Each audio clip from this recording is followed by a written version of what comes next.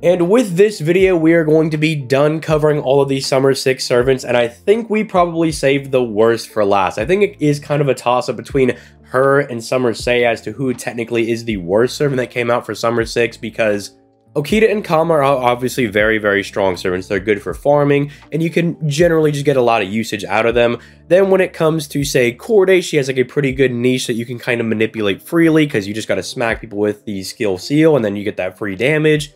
Anastasia is just a really good DPS servant in general. She's kind of got everything that you would want in a DPS. Decent enough damage, good battery. Sei, on the other hand, is kind of lacking things like a card buff, but hey, at least she is a berserker, so you can kind of use her anywhere. But then Caenis just doesn't feel like she really has an identity. And I don't know if that makes sense to some people, but it just feels like there's nothing really special about this unit. Like, does she do damage? Kind of. Like, her damage isn't bad, but it's not exceptionally good. She doesn't really have a niche. Like, there's like no damage mod or nothing that you want to kind of like build up with her or anything. Really, the only thing you're building up is the NP damage on her NP, and that makes her a little boring to use in my opinion.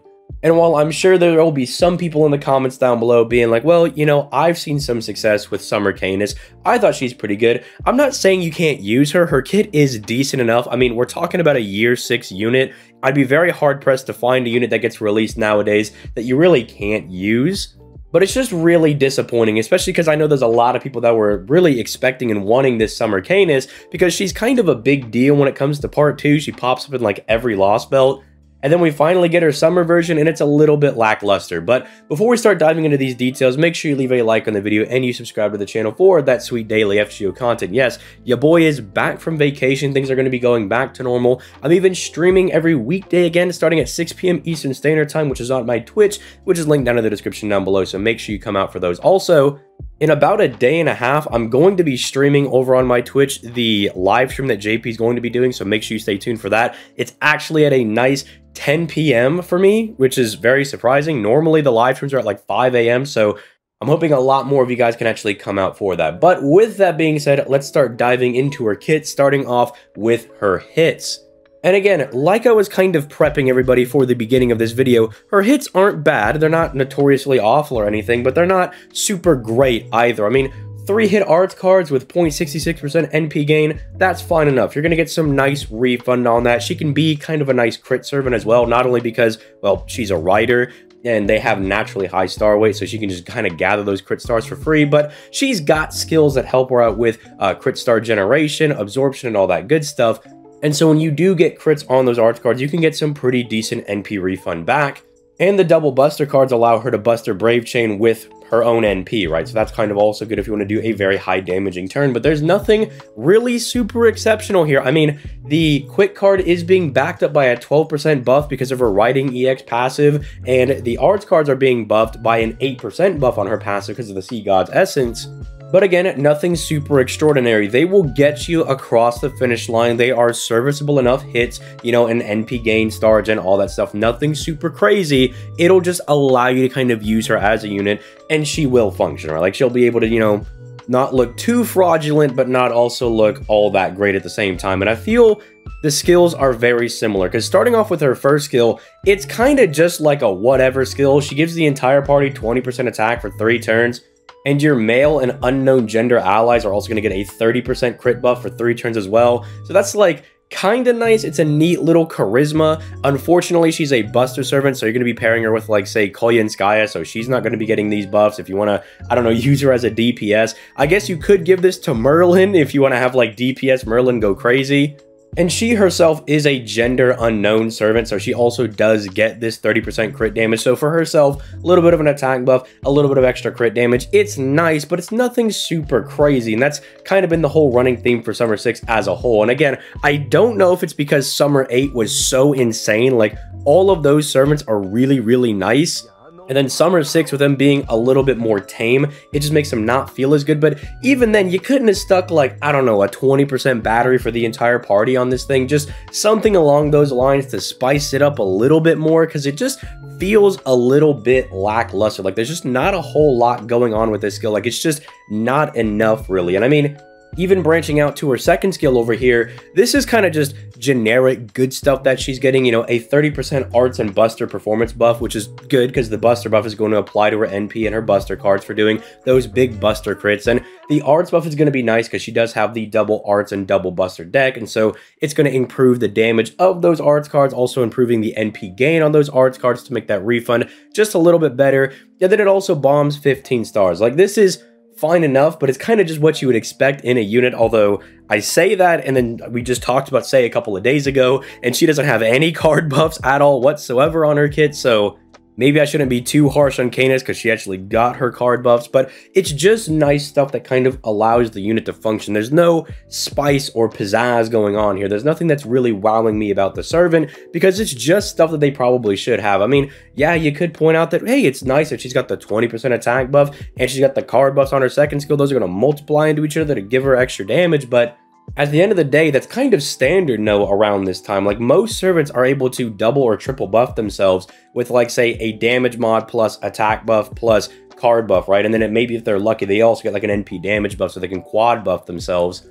And so I'm like, double buffing yourself, I don't know if I'm really going to be giving a lot of praise for that when that's kind of standard right now. Now, her third skill is a little bit interesting and I think does help her out a little bit as a DPS, because it does give her survivability and a guts, which is nice, because if you're using her with Koyanskaya, she's not getting any survivability at all whatsoever. Koyanskaya is completely DPS oriented, and she does not keep your people around really at all whatsoever. So this is very nice that she can keep herself around. And even if you've got Merlin, Merlin does have the AoE Nope skill on his second skill, which is nice, but if you don't have that up, it's nice to also have just a little bit of extra protection for your Caenis. So that I do like. Because especially if you're rocking, say, 20-30s on, like, double Merlin or on your Koyanskais, it's going to have a nice, decent bit of stars always in rotation. I do like that. Unfortunately, the two other effects that I do like, the star weight and the additional 10 stars, are restricted to only being on waterside battlefield, which I've been saying this for about the last 2 years now.